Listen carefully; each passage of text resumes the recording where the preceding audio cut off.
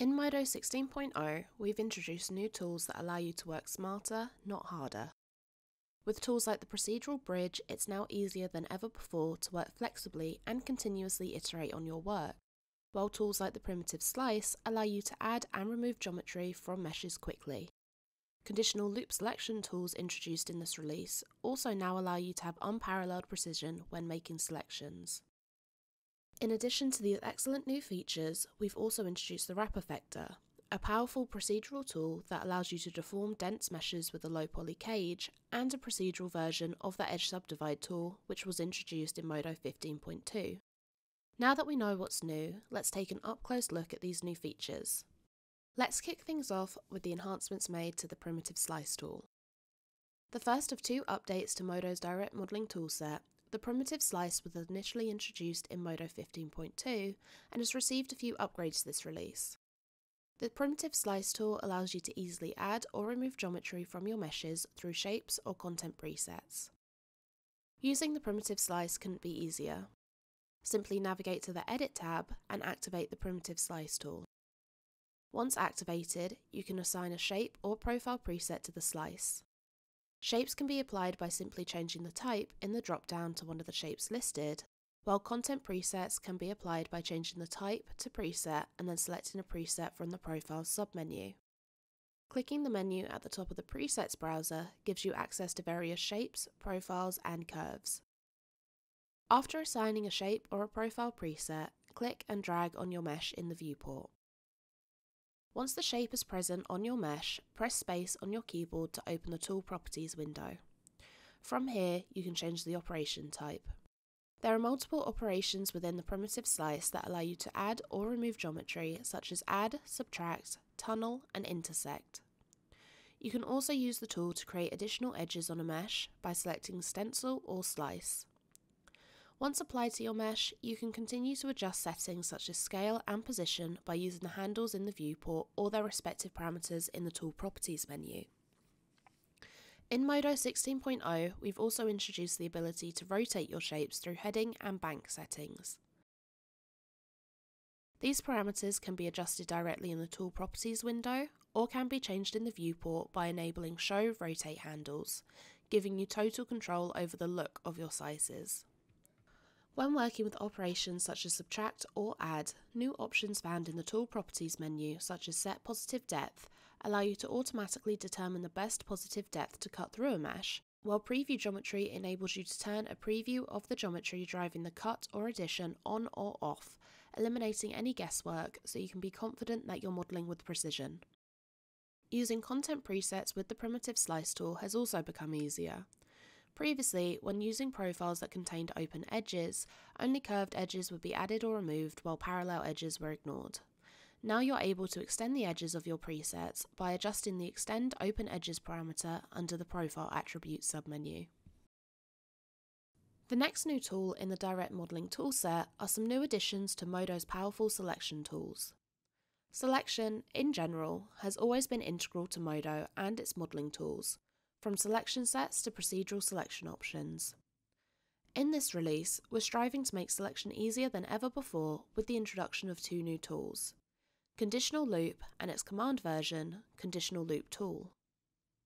Conditional Loop allows you to select edge loops that the normal method of double-clicking may not be able to select. For example, take a look at this mesh. We have an edge loop that goes around both the holes in the mesh and the gap in between them. Normally, to select that edge loop, we would need to select everything individually. But with the conditional loop, all we need to do is select a single edge along that edge loop, and then the conditional loop will do the rest of the work for us.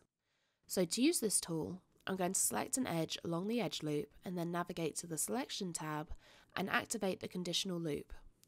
The entire edge loop is now selected with minimal effort on our part. So, the second part of the new selection tools that we've introduced is the Conditional Loop tool. This tool allows us to define a start and end point for a selection. Sometimes you may want to only select the edges confined within or outside of a selected edge loop. So if I select this edge loop, I can then use the Conditional Loop tool to only select the edges inside. To do this, with a closed loop selected, navigate to the Select tab and activate the Conditional Loop tool. When the tool is activated, you can then select an edge.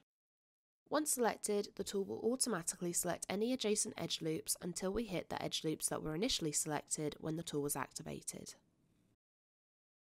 Moving on to some of the new procedural features introduced in this release, let's take a look at the Bridge MeshOp. Like its direct modelling counterpart, the bridge allows you to select separate faces or curves and then generate geometry between them. However, unlike its direct modelling counterpart, the Bridge MeshOp can continually be edited even after additional meshops are applied over it, allowing you to work flexibly. To apply the Bridge MeshOp, select the faces or curves that you want to bridge between. Once selected, open the Mesh Operations viewport by clicking the icon to the left of the items tree. Once opened, click Add Operator and type in Bridge. Once the Bridge MeshOp appears, press Enter on your keyboard to apply the MeshOp. We now have a bridge between our selected meshes. Because we bridged in two places at once, we have some weird geometry going on. To fix this, turn off Continuous Bridge. The Bridge MeshOp has all the same features as its direct modelling counterpart, so you're still able to utilise parameters such as segment and twist.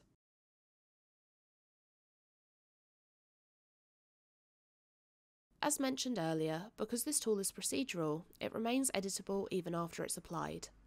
So if I add a few meshops to my stack and decide that I want to change how many segments are on my bridge, all I need to do is select the Bridge MeshOp in the MeshOp list and change the segment parameter, and the changes will be passed up the MeshOp stack. I can then go back and change the amount of segments again if I need to, without having to worry about rebuilding my mesh if I want to make major changes. As with the direct modelling tool, you can use content presets with the Bridge MeshOp. To use content presets with the Bridge MeshOp, expand the MeshOp in the MeshOp's viewport by clicking on the arrow next to its name. Once expanded, expand the tool pipe and click Add to Tool Pipe. In the window that appears, type in Content Preset and press Enter on your keyboard. Once applied, you can choose from a number of profiles and shapes to create interesting silhouettes for your bridge. Another really cool procedural tool that we've introduced in this release is the Wrap Effector. The Wrap Effector makes the deformation of dense meshes easy and is perfect for animation and modelling. There are two ways that we can set up a Wrap Effector. The first is to have two versions of the mesh that you want to deform, one high poly and the other low poly. The low poly mesh will act as a cage for the high poly and can then be used for deformation. To set up the Wrap Effector, open the Schematic Viewport by clicking the Schematic Viewport button at the bottom of your 3D viewport. Once opened, select both the high poly and the low poly meshes in the items tree and then click the Add Selected button so that you can access them in the Schematic Viewport. Once both are accessible in the Schematic Viewport, click the Add button and add a Wrap Effector. Once added, you will have two Wrap Effector nodes and both your geometry available to you. Leave the high poly mesh plugged into the geometry connection in the Mesh Wrap Effector full mesh node, but make a connection between your low poly mesh and the Mesh Wrap Effector node. Once connected, you can manipulate your low poly mesh and see the results on the high poly.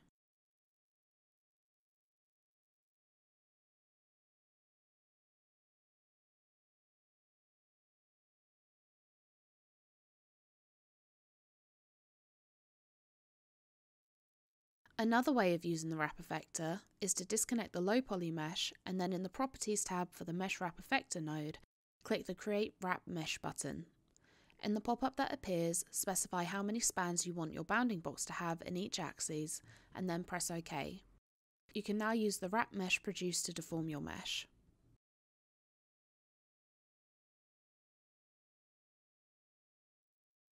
Using settings such as remap weight and shear compensate allow you to have finer control over your deformations. The last tool that we're going to look at in this video is the new Edge Subdivide MeshOp. The direct modelling version of this tool was introduced in Modo 16.0, and in this release it now has a procedural counterpart. Edge Subdivide allows you to split edges into two or more chunks, making it perfect for retopology or adjusting your edge flow. To use this tool, select the edge that you want to split and open the Mesh Operations window. With the edge selected, add an edge subdivide MeshOp using the Add Operations button. Once applied, you can adjust the number of vertices added to the subdivided edge using the Properties panel. Vertices created with the edge subdivide can also be repositioned along the edge by combining the operation with an array. To do this, drag the Subdivide MeshOp into the schematic viewport and then create a string to array. Once available in the schematic viewport, create a connection between the string to array and the array channel in the edge subdivide node. Once connected, add a value to the string channel in the Properties tab of the string to array node. That's all the features that we'll be looking at today. We really hope that you enjoy these cool new features in Modo. For more information, including documentation, the user guide and additional tutorials, head over to learn.foundry.com/Modo.